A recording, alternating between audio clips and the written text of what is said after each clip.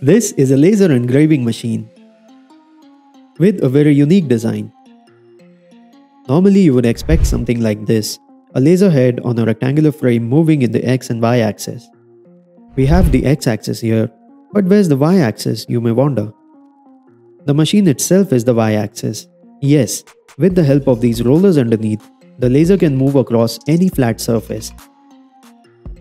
This is the Spider X1 laser by Taiwan Lasers.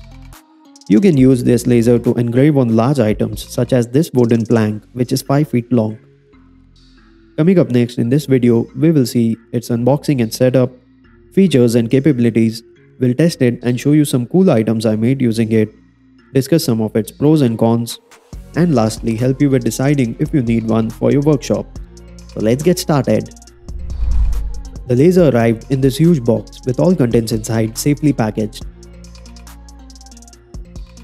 In the box you get the laser along with some user manuals, a power adapter, USB cables, and a pair of safety goggles. There are optional accessories such as an air assist pump, a line drawing tool, frame expansion kits, and a magnetic steel base. The assembly is fairly simple with clear instructions in the user manual. You simply have to slide the laser head on the mount plate and tighten it using these latches. Connect the wire and the pipe for air assist. Attach the Wi-Fi antenna and the assembly is done. That's it. The machine features a laser head with an optical power of 20 watts, which is decent power for a desktop laser. It travels 400mm in X-axis and infinitely in the Y-axis. The design is quite compact with all electronics neatly fitted inside these metal enclosures on both ends. On the right side you get a touchscreen display to control the machine along with an SD card slot, USB port and power input. A drag chain on the X-axis makes cable management super neat and the black color gives a more professional look. Overall, the build quality seems pretty solid with good quality materials and an aesthetic design. A toolkit is also provided which has all necessary tools you'd require. The machine has a footprint of just 70 by 14 centimeters, making it much easier for storage when not in use, which is so nice for an occasional hobbyist like me who doesn't want to dedicate an entire desk for the laser.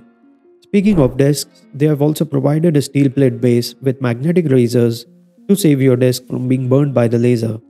All of this for a very affordable price. Now let's fire up the laser to see what it's capable of. Simply plug in the power adapter and you're good to go. The laser performs a homing and is ready to use on standby. Place the material you want to cut or engrave under the laser head. Adjust the height so that the head can move freely, set the focal length and you're good to go. You can use the USB cable provided to connect to your PC or laptop to send the files to the laser. I tried using the Wi-Fi feature but it was always giving me an error, so I decided to stick to USB. You will need a Gerbil software to prepare and send jobs to the laser, like Laser Gerbil or Lightburn. Once you create a job on the software, you can send it to the laser via USB or copy it on the SD card provided. Before running the job, there is an option called Frame, which runs a boundary of the job so that you can adjust the material for proper engraving. Always remember to wear proper safety equipment while operating the laser and operate it in a well-ventilated area. To begin with, I did some tests on this 3mm thick MDF sheet to test the cutting speed and power of the laser. Here are the results from the cutting test. The laser was able to cut the MDF sheet in a single pass at 80% power, which is impressive. Next, I tested the laser for engraving and it can give good results at remarkable speeds. I attached the air assist pump and here are the results. For engraving jobs, the laser works best without the air assist, and for cutting jobs, the laser gives neater and faster cuts with the air assist on. I then made some cool items using the laser, like this F-14 fighter jet cutout. My childhood picture engraved beautifully on this piece of wood, engraved on this card holder, both on leather and on steel. Made a wall art frame with a coat. This beautiful yin-yang tree. A 3D layered art. Poster for my mug. This keychain. And finally made this cool LED sign using the pen tool included with the laser on a transparent acrylic sheet. The x-axis can be extended even further, but I did not do so as I didn't have enough space in my workshop nor I had a large enough piece of material. Now let's discuss some pros and cons of the laser which will help you with deciding whether you should have this piece of equipment in your workshop or not.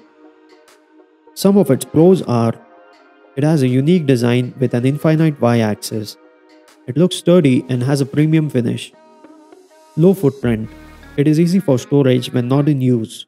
The powerful laser head is able to cut 3 to 5 mm materials and is very fast at engraving. Option for air assist which further improves the engraving quality. And finally, it is budget friendly compared to other brands.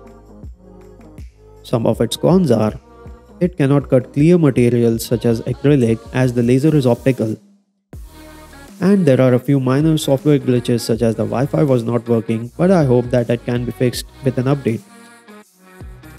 Now the final verdict is, I would totally recommend this laser if someone is looking to get into laser engraving as a hobby or wants to start a business. That's all for today, and I'll see you guys in the next one.